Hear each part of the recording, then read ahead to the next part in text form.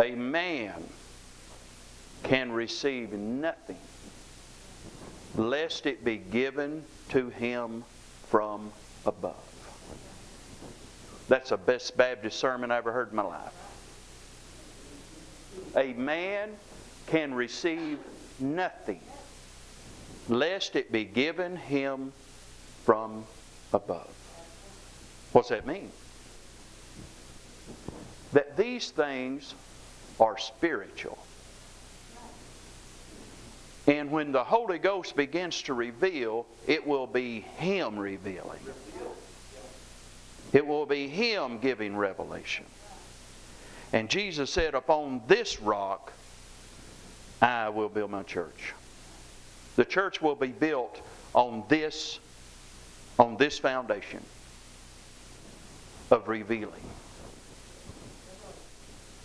Paul said many times, talked about a mystery that has been revealed unto him. Who revealed it? Well, he didn't know anything about it before he got filled with the Holy Ghost and gave his life to Jesus.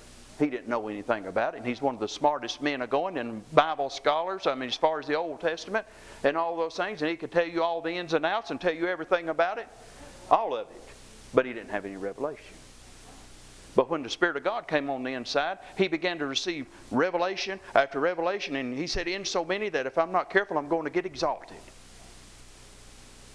He said, I began to see. And I began to write. And I'm writing to the church at Ephesus. And I'm seeing that God said before the foundation of the world, He'd predestinated that we'd all be in His Son. And we'd be holy and without blame. He said, He's making this mystery. This mystery had not been known to men.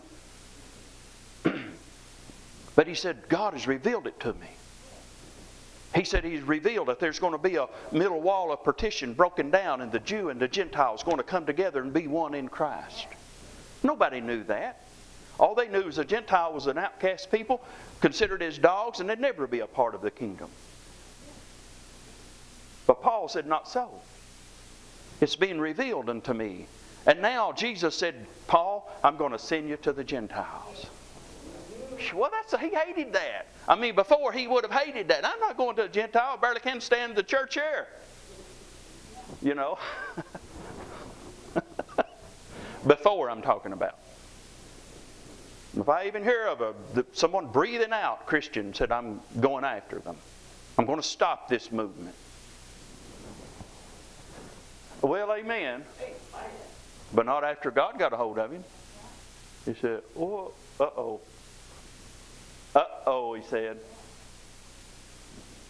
Oh, he said, I've been wrong. Oh.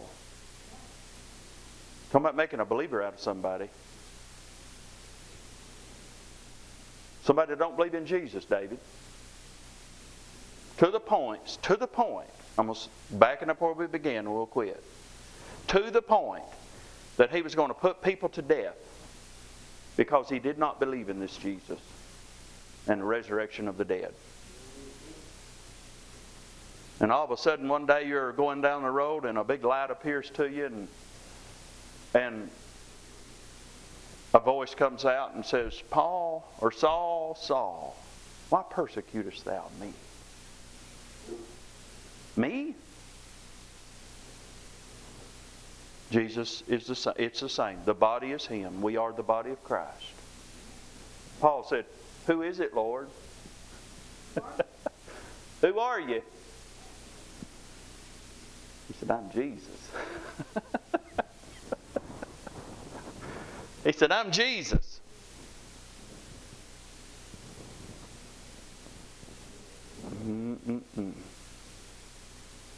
I'm Jesus. Well, I guess you believe in Him now, don't you? He's talking to you. Amen. I made one of the greatest men ever known. One of the greatest apostles known in this book. Received more revelation than any of them, in my opinion. And he turned wholeheartedly to God and was an enemy to Him. I think that's awesome. And if anyone was qualified to talk about grace, it was him. He was qualified. Amen. His life had been a shamble as far as God's concerned. And he was qualified. Amen. Amen. And he knew what it was. And he brought the grace of God to us. Amen. John, can you come finish this up here about 10 minutes? I was going to give you more time than that, brother, and I'm still not done, but I'm going to quit. I'm not done, but I'm going to quit. But now we need to get our minds renewed to God's Word now. If we want to be transformed, and here's the key, and listen to this, to prove, I'm interested in that.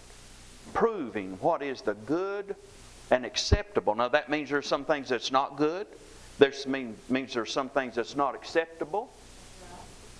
And it means there's some things that are not perfect concerning God. So what are they? We got to figure them out. And we got to prove what is all the good in this and what is the will of God. Amen.